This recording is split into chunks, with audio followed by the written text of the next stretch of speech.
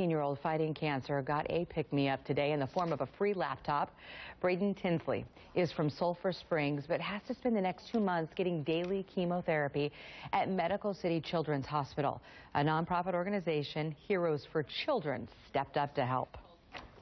Well, he's in a totally different city from all of his peers and friends, and so with social media and all those things, he can stay in touch, email, and hopefully still feel connected to his peer group.